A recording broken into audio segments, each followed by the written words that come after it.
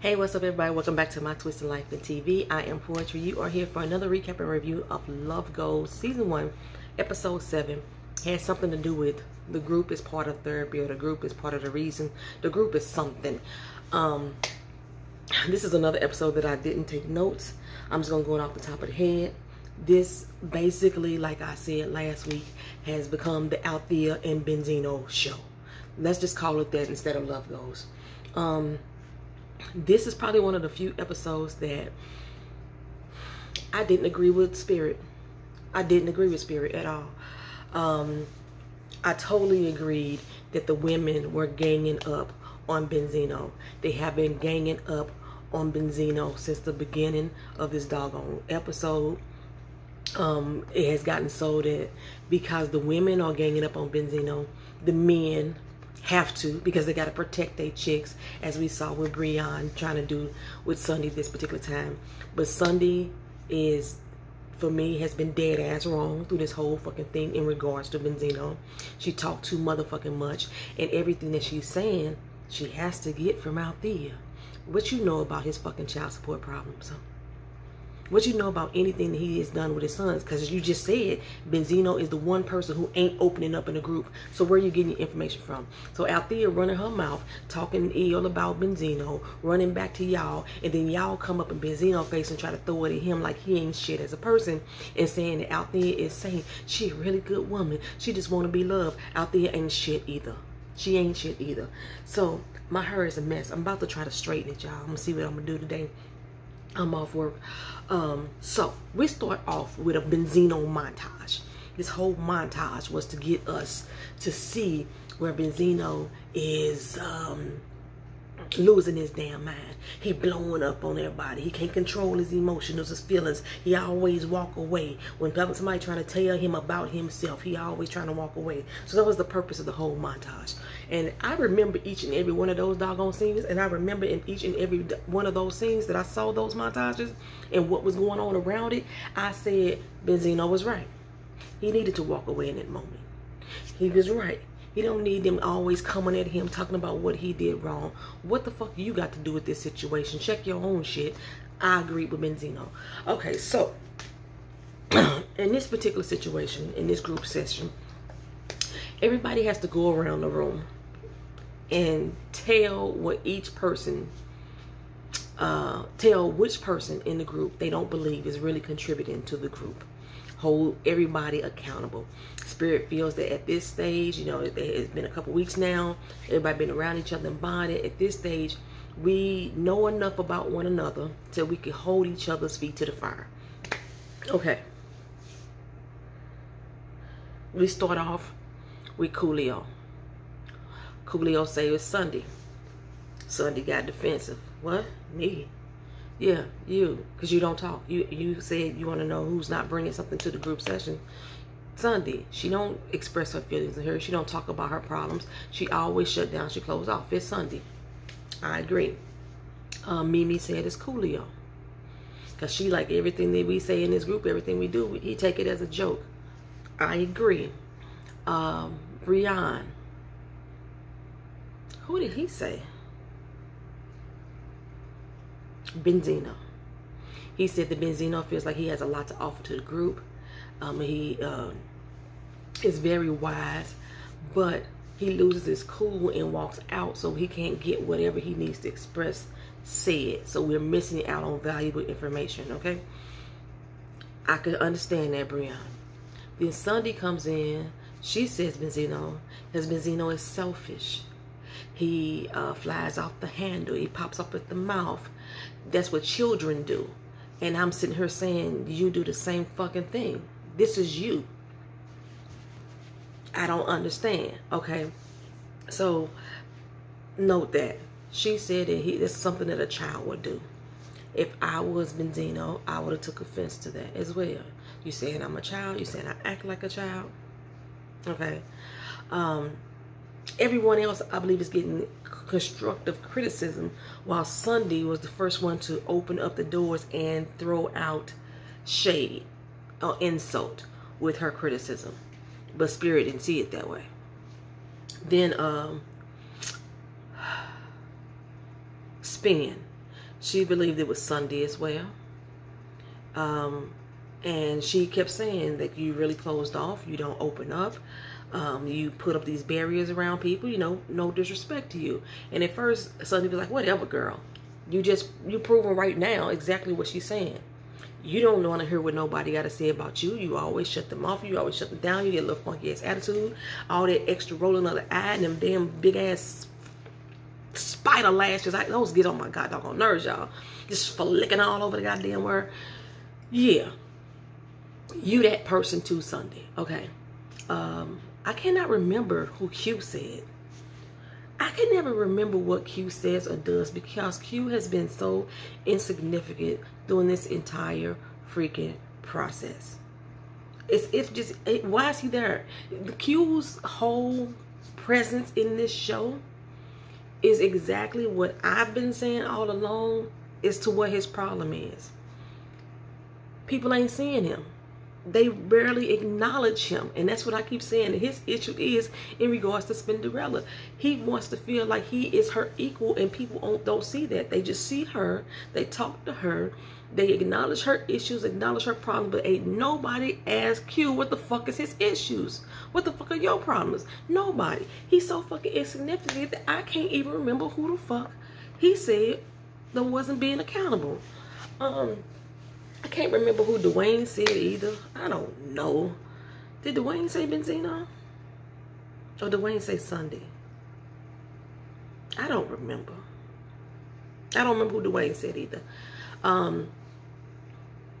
Teresa says Benzino. He's intimidating. He's selfish. He a bully. He can't listen. And I'm sitting here like, in these group sessions, Benzino usually is the main one talking because that's who fucking takes over the goddamn session. Everything in every group session has been about Althea and Benzino. And Benzino has been one of the most vocal people in the whole fucking group. So how is he the one not bringing shit to the table? You know what I'm saying? And I could see why he feels the way he said he feels. Althea said that she didn't want to say nothing. She didn't have a name written down. Because she don't want to feel like she's stirring shit up. Okay? Even though that's what basically Spirit wanted them to do. Benzino didn't have a name written down. He was like, I'm just going to sit back and listen. I don't want to feel like I'm like antagonizing people. I don't want to be dogging people out. You know what I'm saying? It was a problem for Benzino to do that, but not a problem for Althea to do it. Althea didn't write nobody's name down either. But it's a problem for Benzino to do it. So Benzino, once Teresa start getting in on him, and then Sunday start getting in on him, he like, y'all not finna keep making Benzino the bad guy every fucking day. And he's telling Spirit, but he's yelling at Spirit, and she ain't hearing him because Spirit is like, you're doing exactly what they said doing. You're closing them off. You're not listening. You're not taking constructive criticism. They're not giving constructive criticism. They're belittling him. They're belittling him. Teresa and Sunday was belittling the fuck out of Benzino, calling him immature, calling him a child. Teresa even called him a girl, said he was female. You know what I'm saying? She telling Dwayne, no, you don't need to jump in this situation here because I'm not arguing with a man. I'm arguing with a bitch since he want to argue with a woman. That's basically what Teresa said. And I cannot stand women who do this. I said this before when I was watching Ready to Love. And I'm finna say it right now on Love Goes. Women, if you want to sit there and argue with a dude and pop off with a dude, get out loud and get bowdy with a dude, don't act like he being a bitch because he argued back with you. Well, he's supposed to just sit back and take that shit, take your insults because he a fucking man. Now, and then you get in your fucking feelings when he say something back to you. Oh, then you want to act like a girl. Only women supposed to argue with women. Then why the fuck are you arguing with him? Why the fuck are you challenging him? And since you want to challenge his manhood and say he acting like a bitch, then why shouldn't he treat you like the bitch that you are and respond back accordingly? You fucking hypocrites. This shit was getting on my god doggone nerves. I cannot stand it. I can't stand y'all motherfucking hoes who be sitting up there and he should never say nothing about a woman like that, but your mouth steady popping off of him. Shut the fuck up if you don't want him to say something to you. That's how I feel about that. Spirit was dead ass, flat ass fucking wrong. Spirit was wrong. like I said, I don't normally disagree with Spirit, but she was wrong as shit. Benzino had so much validity in what he was saying. These women been gunning for him since day one. They've been Team Althea since day one. And Althea in the past couple weeks has grown a lot in her responses. I'm going to give her that. My distaste for Althea has not been as extreme as it had been. She has been showing that she is trying to be here and try to be part of the process. But Teresa and Sunday have taken up the hammer for her so they could throw it in Benzino. Okay, you ain't got to say nothing, girl. We got your back. That's exactly what's been going on. Y'all motherfuckers been knowing her for 14 days. 14 days. And y'all got a lot of motherfucking mouth about her relationship when y'all shit ain't in check. Okay, telling Benzino he need to worry about his relationship. Bitch, you need to worry about yours. What the hypocrisy in what you fucking saying? The hypocrisy. Coolio and Mimi sitting over there like, what the fuck is going on? Well, Breon, I understand Breon. Breon toned up. He was like, hey, watch your mouth when you talking to my girl like that. And then Benzino like, bro, you don't want no parts of this. You don't want no parts of this. You already know me. If you don't know me, you're going to know me in 5 motherfucking days. And trust me, bro, you don't want to come for me like this in here on camera like this. Because in 5 motherfucking days, we going to be on our own. And you stepping to me about this bitch? For real? That Sunday has been really a total bitch. I don't understand. I don't understand why people can't see that. But she's doing everything she's saying about Benzino. Sunday fucking is her damn self, yo. She's the exact same motherfucking person with a pussy instead of a dick. She's the exact same person. And it irks my fucking soul to see Spirit continuously allow these women in this group to throw dagger after dagger after dagger after dagger. And then when somebody says something to them, they being disrespected. Ain't that a bitch? No. Fuck that. Fuck that. Maybe I'm a different kind of breed of motherfucker. Maybe that's what I am. But I'm not finna sit here and be popping off at the fucking mouth, because saying what I need to say, saying what I need to feel, and throwing my shots and daggers. And then when somebody says something back to me, I get in my motherfucking feelings because he got a dick between his legs. Only bitch is supposed to argue with bitch, but since he wanna act like a bitch, I'm gonna treat him like a bitch. Okay, Dwayne did the right thing. Dwayne was supposed to interject. Okay. Just same way Breon did. If that's the feeling and that's the mentality that y'all got going, a man shouldn't be arguing with my woman. Only women should be arguing with women. Then let the man handle it. But Teresa like, no, he ain't a man anyway. I feel like I'm arguing with a girl. Really? You just proven exactly what he just sat there and said. These motherfuckers are not giving me constructive criticism. They've been belittling the fuck out of me. And you think that I'm supposed to sit here and take that shit. And Spirit was allowing it to happen. She was allowing it to happen. Of course, Benzino need to check his attitude at the door sometimes. Benzino need to be part of the process sometimes. But in this whole little scenario, the name calling and the insults that they was throwing to try to get their fucking point across was not necessary. And he had every fucking right to defend himself.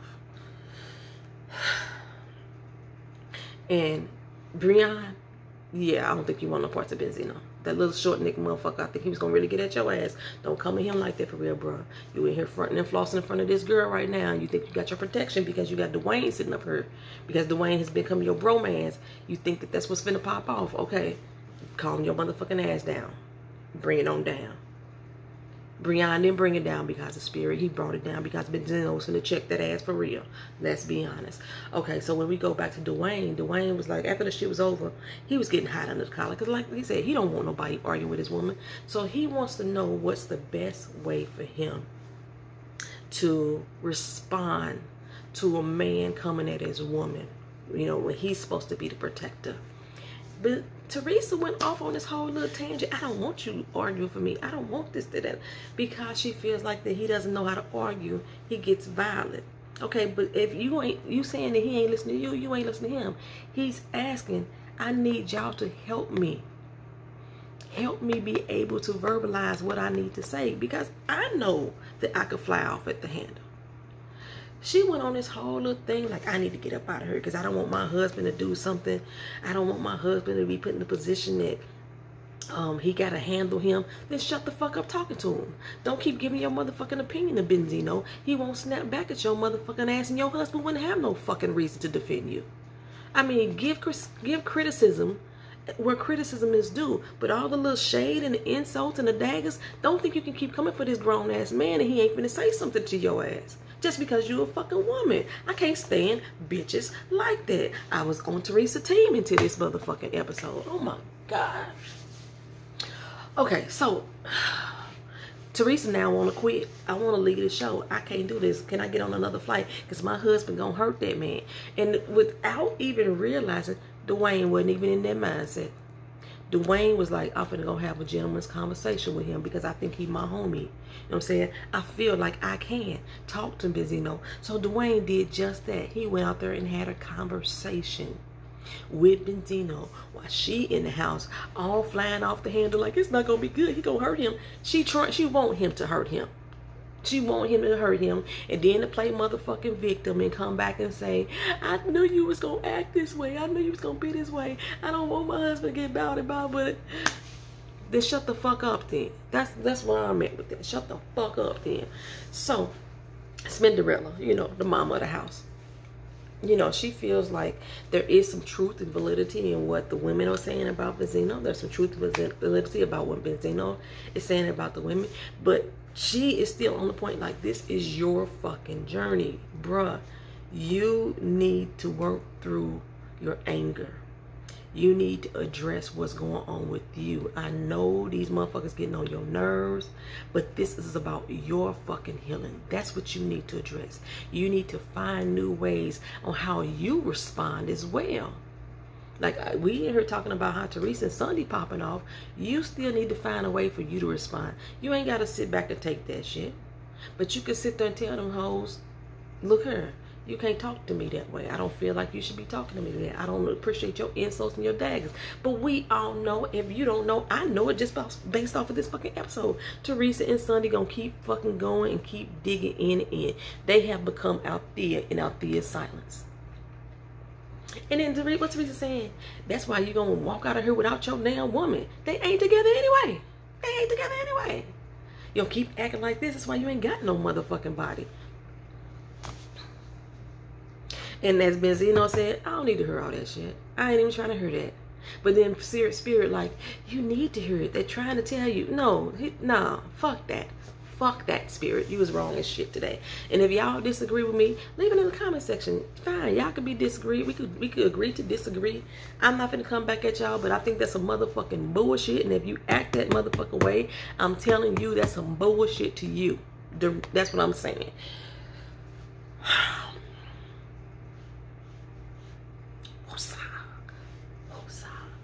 So, but Benzino, he was still upset, you know, so I don't think he was really soaking in what Spin was trying to tell him.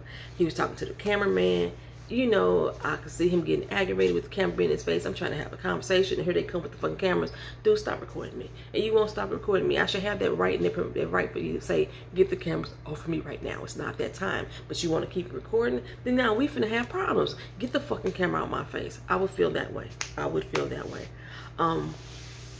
So, like I said, him and Dwayne, apparently, they had a conversation between the men where they was able to settle down, and Benzino felt like he needed to apologize to Teresa, and without even going through whatever the steps is that Teresa feel he needs to have, Dwayne was able to do that. He was able to have a conversation with Benzino.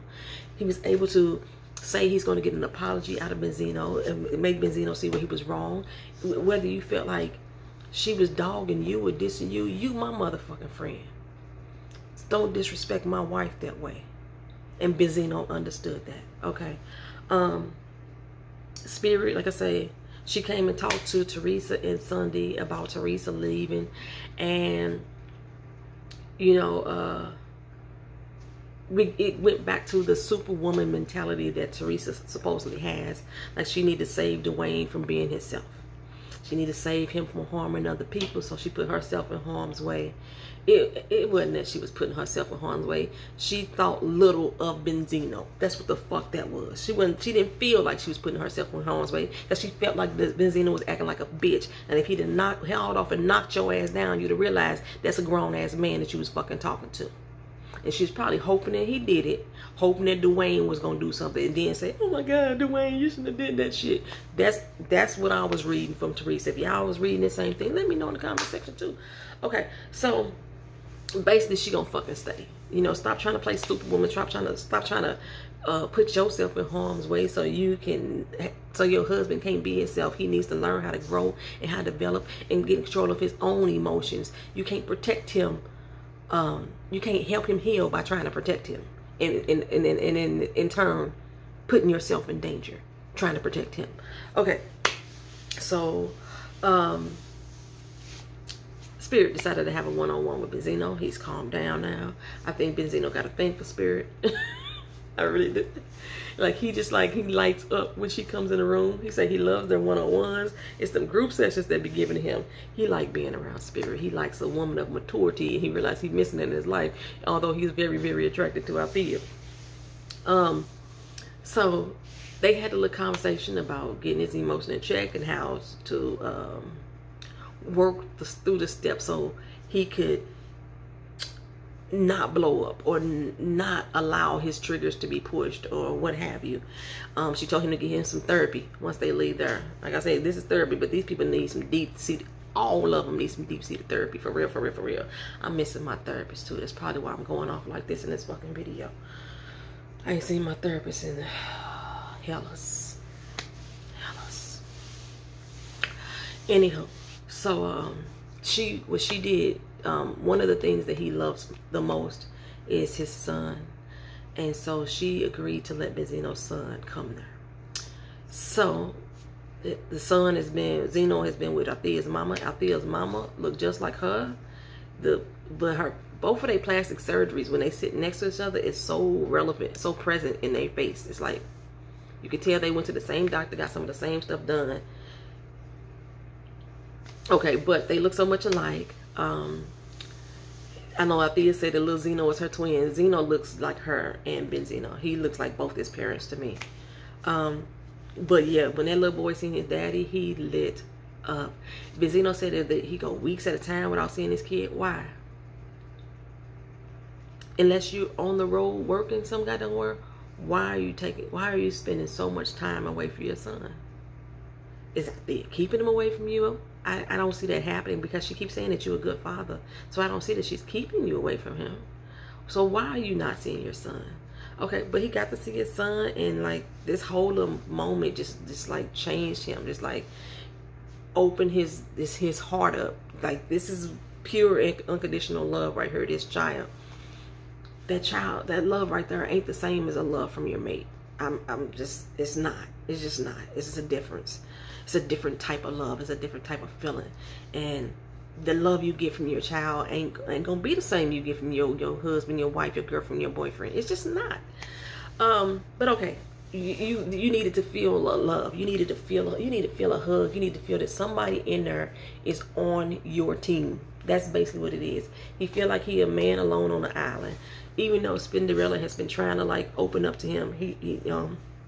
And then from what Coolio was saying, just listen to Coolio.